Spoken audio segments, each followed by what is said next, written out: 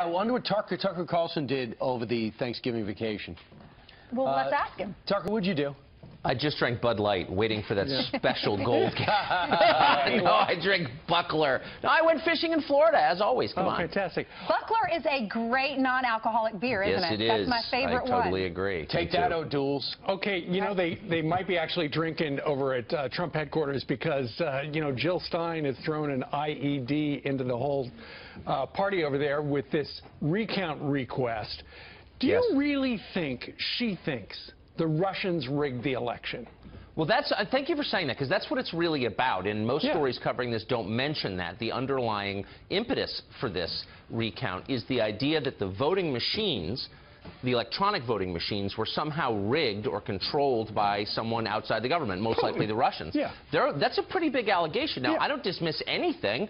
There's no evidence of that, but I mean, I'm open-minded. I want to see the evidence. This recount doesn't bother me, actually. I don't think it's likely to change the outcome, and if there's a suggestion that that happened, let's find out. Trump, meanwhile, is also making, as you know, a suggestion that the election was rigged, saying that 2 to 3 million people voted illegally. That's also being dismissed as a crackpot theory, and maybe it is. There's no evidence for that either. But both of these together add up to something pretty significant, which is people don't believe in the veracity of the election results on either side, and that is a massive problem. I really think there needs to be some kind of investigation into the results, not to overturn them, but to reassure the rest of us that you know, the system works. No, Tucker, there's no way. This recount does nothing but put more doubt, more grist in the mill, more. Yeah, you may be right. It just does nothing but hurt the president-elect. And for Jill Stein to get traction when she didn't matter all for the last 18 months is unbelievable to me.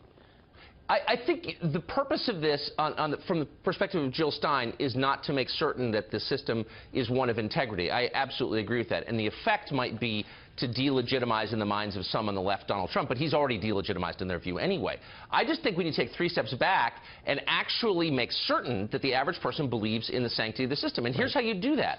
By making sure that only people who are eligible to vote do so. Do you know how many states require, for example, proof of citizenship before voting? Out of 50?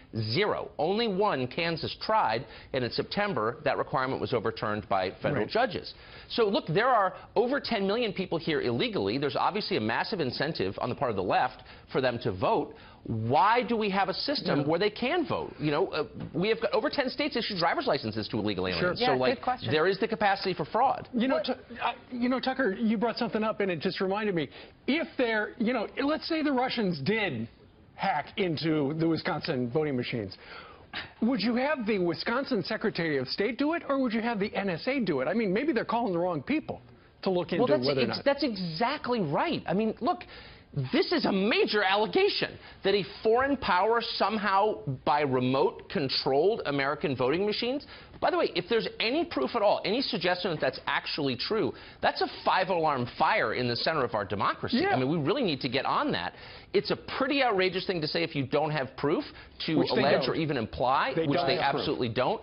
But, I mean, shouldn't somebody say, okay, let's take a sober look, not necessarily recount the votes, but at the voting machines? Like, what are you saying? And press the people who are pushing this to be specific. Like, what exactly are you saying? Yeah, no one's doing that. There should be more proof. Let's talk about the transition team, because Kellyanne Conway was and Newt Gingrich on the Sunday shows talking about how they're not for Mitt Romney. But if Trump chooses Mitt Romney, my thought was she's risking a lot, because what if he chooses Mitt Romney?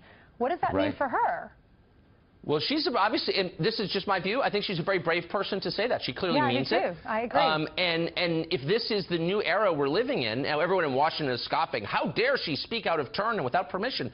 But my view is how refreshing it is to see someone say what she really thinks on television for once. I mean, she's making a real case, and it's two parts. The first is, if Mitt Romney was, you know, had a lot of support among Republican voters, he probably would have been the nominee. He doesn't, and therefore he wasn't. And so there are a lot of Trump voters who don't want to see this happen. And second, maybe more significantly, does Mitt Romney agree with Donald Trump's foreign policy positions? That's kind of a basic question.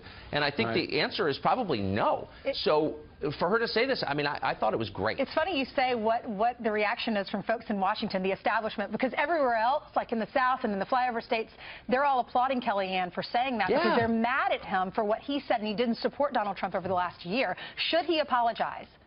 But also, how nice is? Oh, should Romney apologize? I mean, I don't know. You'd have to think there would be some kind of reckoning or reconciliation between the two of them. If you say a guy is too immoral to be the president of the United States, and then you say, I'm going to serve in his cabinet, I mean, there's got to be a transition from one to the other. Right. But I just think, Kellyanne Fitzpatrick saying what she thinks. Right. I mean, in D.C., a scandal is something that we didn't expect to happen, I guess. Right. But I hope we see more of this. And I hope I meet Kellyanne Fitzpatrick. Yeah, is that her maiden name? Conway. I feel so Is bad. that her maiden I'm so sorry. I'm so sorry. I've known her for so long. All the Her name was Irish are Kellyanne not the same. Fitzpatrick. Okay, please. Heather said Tucker. that's her maiden name. Yeah. Yeah.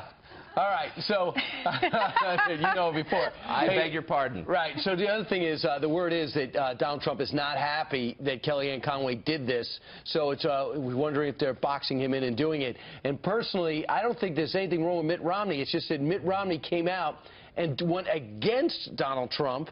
So Right. you have to think it's going to take a couple of years for him to convince people in a few interviews that he's not. And when there's a transition, maybe that'll be a good time for Romney, if there's an opening that he likes, to go forward. But just the last time we heard him talk, he was begging us not to vote for Donald Trump. Meanwhile, And again, on moral grounds. Yeah. He's like disgusting. You can't vote for him. All right, let's talk, if we can, about sanctuary cities. Among the many things that that Donald Trump says he's going to do is going to stop it and deny federal funding for those cities that do it.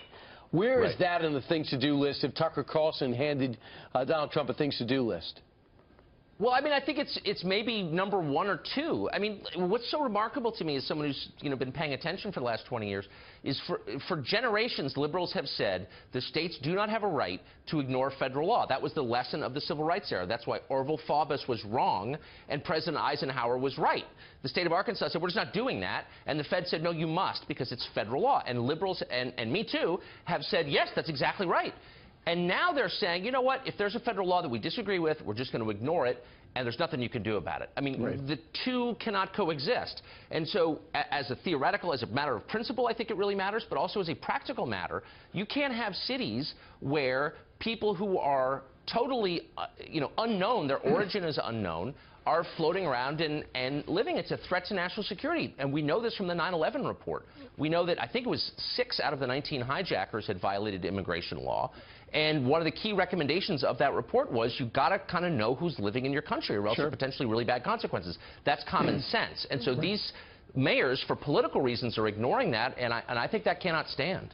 Not just mayors, it's governors down in Texas. Greg Abbott was responding to a tweet. A guy said, hey, the city of Austin just reinforced that they will forever be a sanctuary city. And then he came back and he said, yes, I'm going, is there anything you can do to reverse it?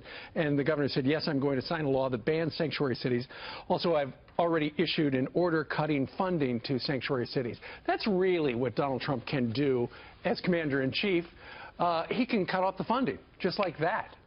Well, it's a little much to say to the federal government, look, we're not going to obey your laws. We reject your laws, man, but we still want the subsidy. I mean, you know what I mean? It's like a little like one of your teenage kids saying, I'm not going to obey anything you say, and up yours, I'm giving you the finger, but you still have to, pay me, $500 a month and my tuition. I mean, like, you can't have both, sort of, right? All right, Tucker Carlson, it was a great start to your show at 7 o'clock, and this week, somewhat controversial. You're going to do a best of Tucker Carlson, looking back at the week that was. It's early, yes. I'm also doing an autobiography. Tucker, congratulations on the success. Thanks, guys. Everyone's It's great to talking see about you. it. We're all happy and for you. especially you, Ainsley. Thank you. I love you. It's favorite. Thank you. As usual.